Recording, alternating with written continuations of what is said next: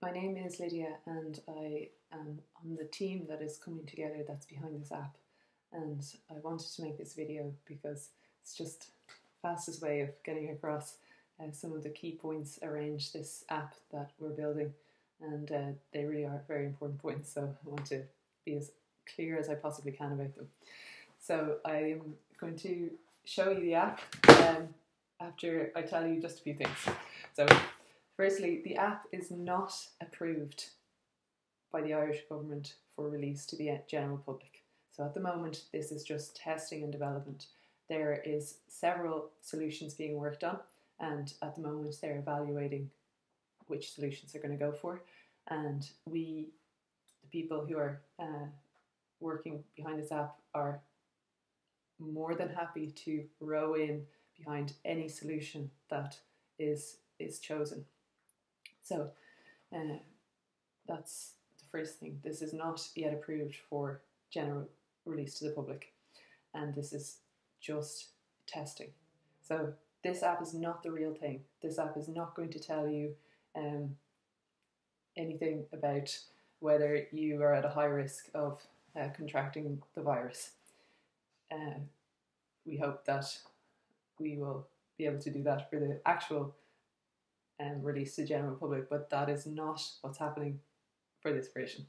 So all of your data might just be deleted, and you might come back to the app if you're using the beta version and there might be no data, and that's because I'm very sorry, but we're not using the data anyway, and we need to be able to change the database that's behind this as quickly as we can. So that's the reason for just your data being deleted. So expect changes and crashes in the app if you're using the beta version. We are based in Ireland, although we're getting help from around the world, and we are working with Irish public institutions on this. So our first, if this app is approved, it will be Ireland that it is released in first. Now, we have applied for the EU Emergency Fund, and we are absolutely planning on how this is going to work for different countries. But just so you know, at the moment, this is just focused on Ireland and getting it working in Ireland first. And then, if it is appropriate, if it's working, scaling up.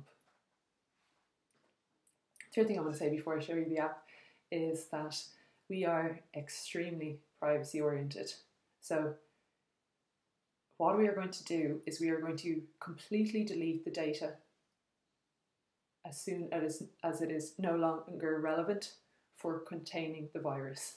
So I can't put a figure on how many days that is, but I want you to know that that is my absolute direction on privacy. The data is not going to be used for any other purpose.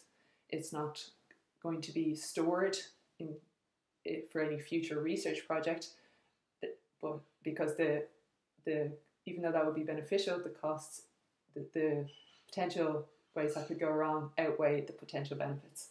So the data will be deleted as soon as it's no longer relevant for the COVID-19 crisis, but I can't put a date on that for obvious reasons.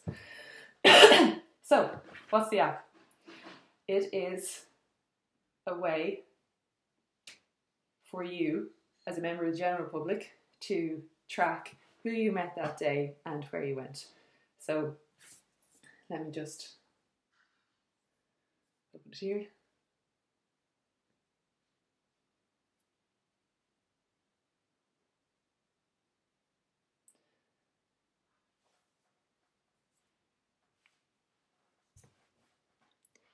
This is the home screen of the app, and at the top it says today.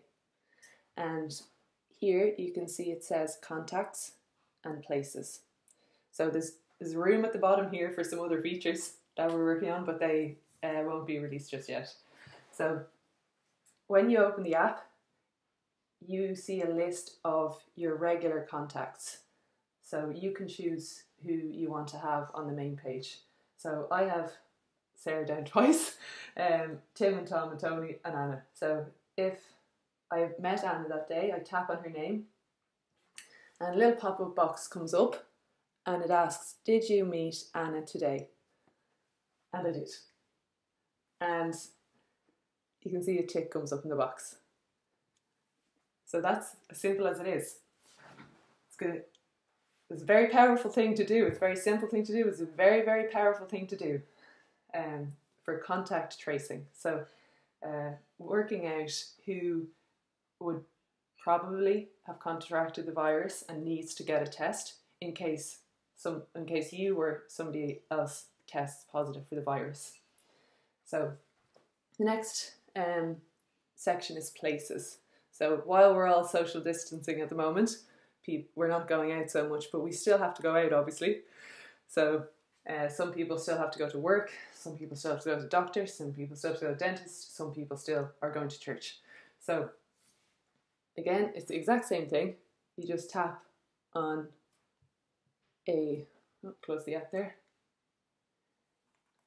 Just tap on a place and a little map shows up for where it is and it asks, did you go here today?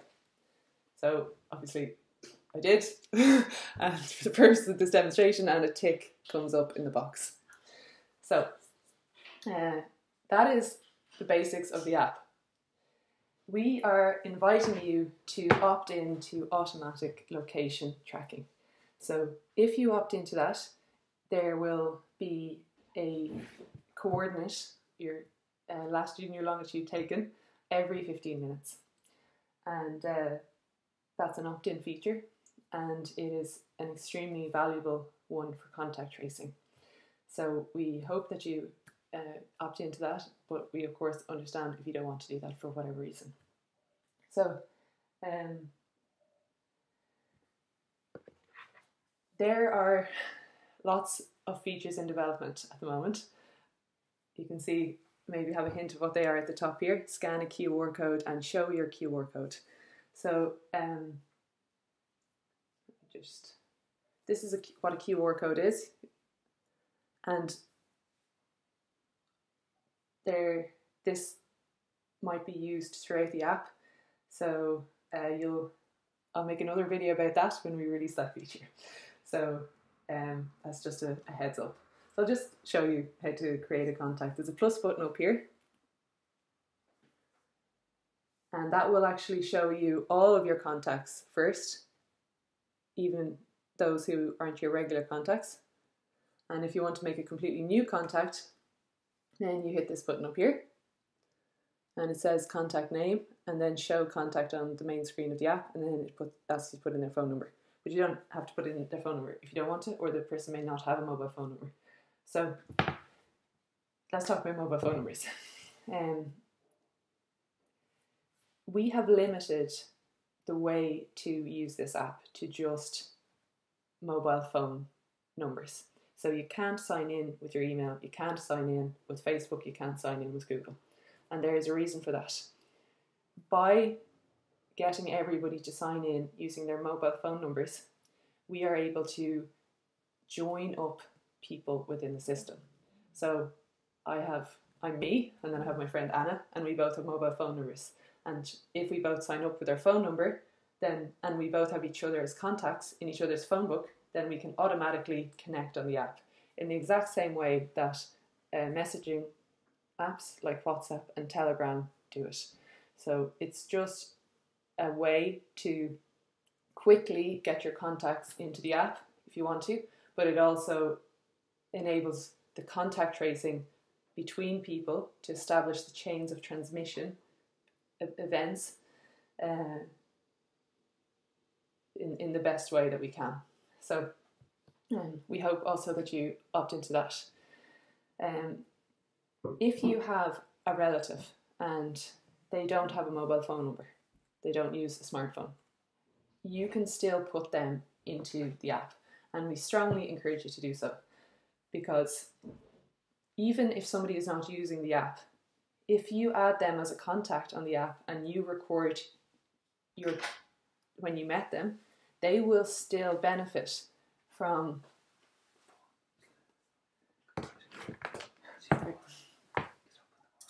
they will still benefit from you logging, recording, you meeting them. So I'm still going to put in my Nana here, but that would just be for demonstration purposes because I'm not visiting my Nana at the moment because of social distancing. So if you are visiting relatives and people who don't use smartphones, we still strongly encourage you to log them as a contact, because that way they can still benefit from all of the contact tracing that's going on. So I'm happy to make more videos explaining all of the little details of the app, and if you have any questions about it, please address them to us, but I ask you to email Anna, and her email is on the form if it's a general question. If you are a developer and you want to get on the team, please email me, and my email is also on the form. We need people who have experience with React, React Native, and GraphQL. We're using Apollo client for the GraphQL aspect, and we're also using Hasura, but a strong developer will be able to learn those technologies within a few days. So even if you're not familiar with GraphQL, you should be, because it's so incredible, and you will be able to learn it very quickly if you put your mind to it. So don't let that stop you from coming on the team, and you won't be starting from scratch, obviously. So if you want to join the team, there is fund available for developers, and please contact me directly with developer in capital letters at the top of the email. Thank you very much, and good night.